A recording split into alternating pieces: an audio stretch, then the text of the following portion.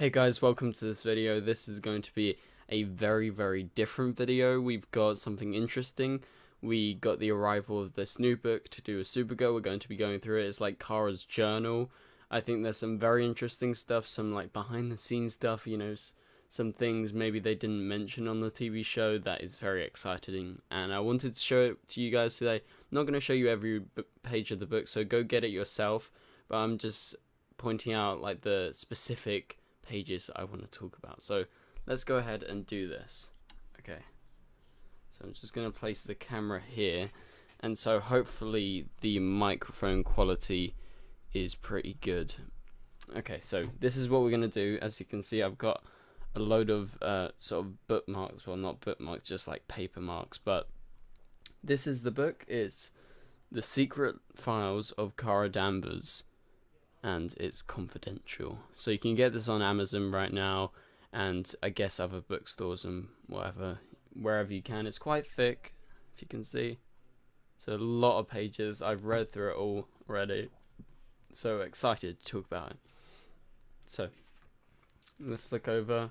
So this is very different from what I've done in the past. Basically, like, I've done nothing like this. So let's go to the first page actually, before we go to my bookmarks. Okay, so here's how it goes.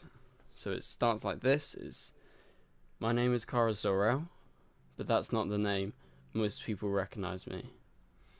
To my family and friends, I'm Kara Danvers, a reporter at Ketco Worldwide Media in National City. To the rest of the world, I'm known only as Supergirl. The book you hold in your hands is my personal account of my life as a superhero. It's a scrapbook of sorts, a way for me to see how far I've come from the little scared girl rocketed to Earth from her dying planet Krypton. If you're reading this, I'm trusting you with my most valued secrets, my most important memories. I have a responsibility to this city and the people I care about, and now you share that responsibility. So you can read it obviously in depth when you get the book for yourself, but for now we're going to flick through and probably take this thing off because it's kind of a little bit getting in the way. And oh, I just lost the bookmark. But let's go to my first bookmark, and this was the first page I opened to when I opened the book, and it's super sad. Look at it, look right there.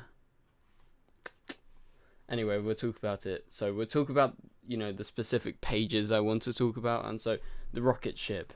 So 35 years ago, Krypton teetered on the verge of destruction. My aunt Lara and Uncle Jor-El decided to send the son Kal-El to Earth and the rocket ship to save his life. My parents did the same for me, and so she never got the chance to see Kal-El, basically. And so as you can see from this photo, obviously this is in relation to the rocket ship, and Kara talks about it here. So my mother gave me this necklace as something to remember her by. Years later, I gave it to someone special to me. Few things remind me more of home. So who is it that I gave it to someone special to me? Have a guess. Right there. Very sad. Alright, so let's move on to my next bookmark.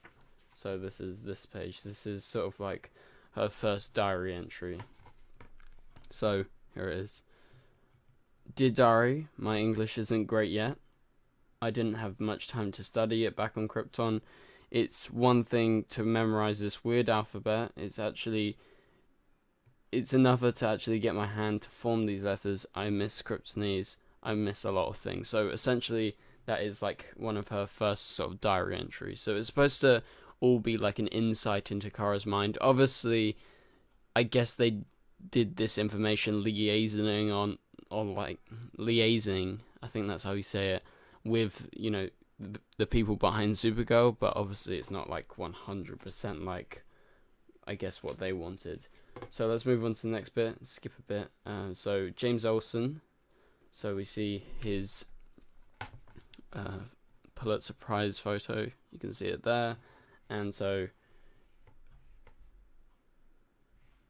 I figured he would be some scrawny kid with red hair and freckles or something, which is a nice little sort of relation to the comics, because that's who Jimmy Olsen is in the comics, and I couldn't have been more wrong.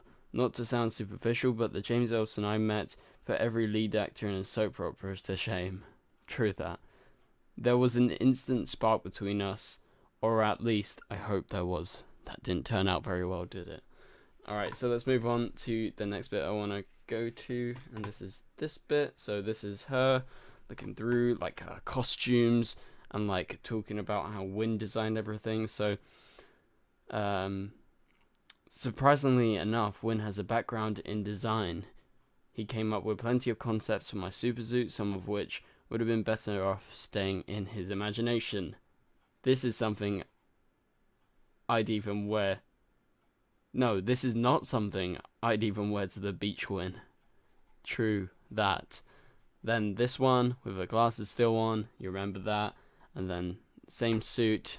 Sorry, there's a bit of shine, but no House of El symbol. And then she adds the cape and she's got the symbol. So very, very nice. And it just sort of, as you can see, there's a lot of writing and stuff that we can go through, but I'm going to leave that to you to properly go through it when you get the book. Alright, let's move on to the next bit. So I just wanted to bring this page up because obviously you got Astra and Non and Mandrax and stuff, but this specific thing, we haven't been here in ages.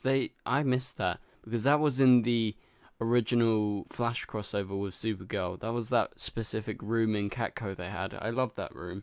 And so Win created this office and converted it to something else, and yeah, so I just thought I would bring that up because I like that place. Alright, let's move on. And Maxwell Lord, who remembers him? So there's like a whole page on him, and so you know what he did, but the main reason why I wanted to bring this page up is because you know it really goes deep into Supergirl's history, because we haven't seen him since season 1. Alright, let's move on to the next bit. And there's some actual really interesting bits later, like a lot to do with Mon-El, like there's some new reveals and yeah, different scenes basically we didn't get too much talk about. So this is talking about her being human for a day, and so yeah, it's like a essential like diary entry. And so this bit is like, if you remember when she lost her powers, she broke her arm and things like that. So yeah, it's all about her and James actually, you know, helping each other and being together. And so then we have Bizarro. So you've got like a full medical report, which I found very interesting reading. And I don't know, you can take a screenshot or just wait until you buy it. But yeah, very interesting. And also because we got Red Daughter coming up, I thought I'd bring that up because it's very, very Bizarro like Red Daughter, but obviously not in the same sort of way, just a different way. Okay, so then we come to the Flash Supergirl crossover, where we get Barry obviously right here, and so there's like a sort of Alias, Bartholomew, Henry Allen, the Streak, unofficial, which is funny, and then powers and abilities, homeworlds, weaknesses, and everything, like Supergirl and Barry together, and lots of different writings. But there's like the explanation Barry did, so Earth where the Nazis win, or it's full of talking animals or something. So yeah, just a really nice page, sort of just calling back to the original time the Flash and Supergirl met. And let's move on. So next page, we got the introduction of Maggie Sawyer. I thought this was interesting, like a load of text messages between Alex and Maggie. So hey Mags, if this is gonna focus, I don't think it's gonna focus, but anyway, you can sort of read it.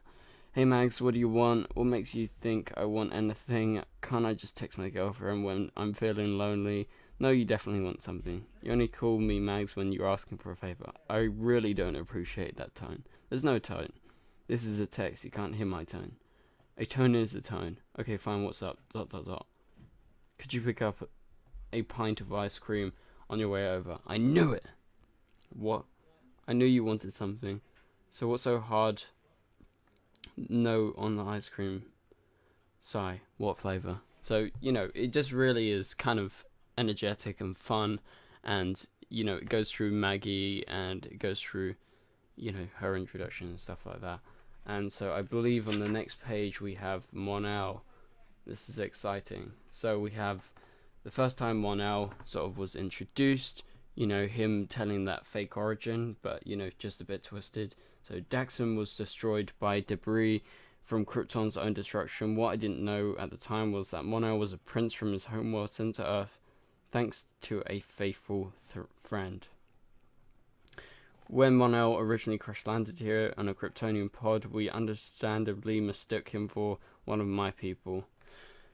And so we see, like, his alias, Mike Matthews, you know, Mon-El's right there, his powers and abilities, so he's able to leap long distances, enhance endurance, speed, agility, durability, accelerated healing, and so on. And his weakness is lead. He's from Daxam, and it talk a bit about the history with his mum and things like that. Alright, so this is probably one of my favourite pages. There's a few of my favourite pages. And so we get the application for employment at Catco from Mike Matthews, you know, Mon-El. So I don't know if you can properly see it, but, you know, I think that's the best I can do. Last name, Matthews. First name, Mike. Date, sure, why not? Street address, I'm very interested in getting out of one of these. City, national city. State, Earth. Earth is the state, right? Zip. This is a personal question. It feels like a personal question. You guys get that. Phone. I tried, but Daxam is like super far away. Email. Mail. Definitely mail. Date available. Immediately. As I write this even. I love that. That's so Mon-El. I love that. Like when he first came to Earth. Social security number. Social security. Yes. Desired salary, I don't know. Is $1 million Earth dollars a fair amount? Position applied for. The prestigious role of intern to all of Catco Worldwide Media. Typical Mon-El. And are you legally eligible to work in the US? Let's go with yes. Have you ever worked for the company before? Nope. Have you ever been convicted of a felony? Not on this planet, no. Brilliant. I just think that's such a funny, like, little extra thing that they put in, and I really appreciate it. And so we have, like, you know, him as Mike, Kara and Mon-El training together, and so, you know, it talks about, like, Kara, you know, trying to give Mon-El a normal life here, so he got a job, and she had immediate regrets, and she had a bit of better luck with training Mon-El at being a hero, although, you know, not the best, but it took a while, as she says. So definitely get it if you want to read up on, you know, the different sort of backstories that they implant in these books. But this is, like I said, I have a couple of favorite pages, but this is probably my favorite page. This is super cool. Look, we got all the photos of Mon-El and Kara together when they were in the photo booth. Let's see if I can get close up on some. Here, so look, oh, I'll go off it now.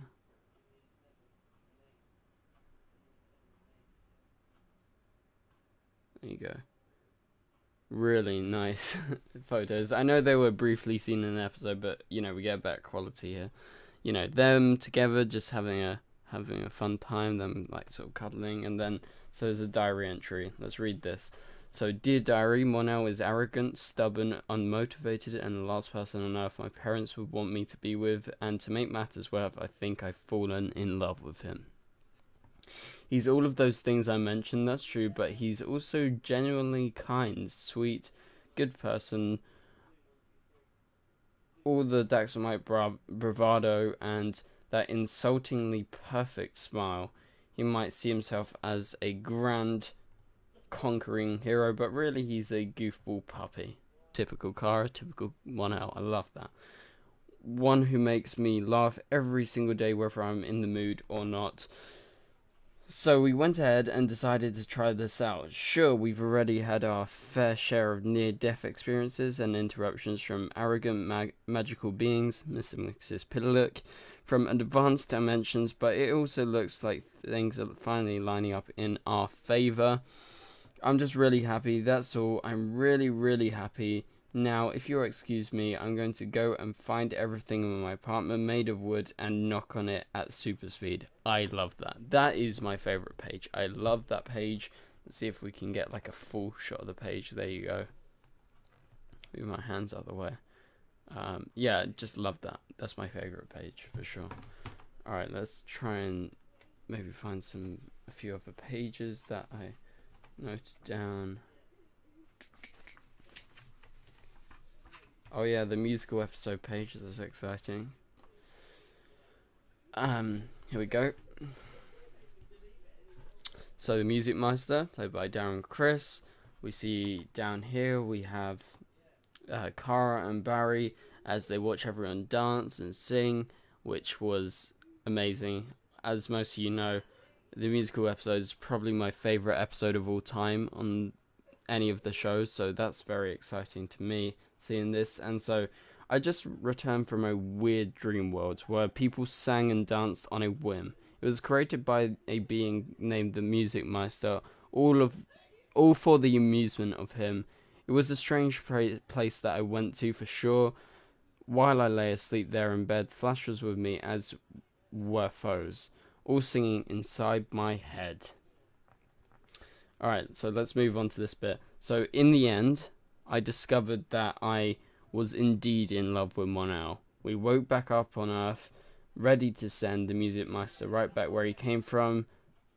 There, that's better. I think I got it out of my system. So I really like that page, and you know, it's very exciting. So let's keep on going on and talking about the different things.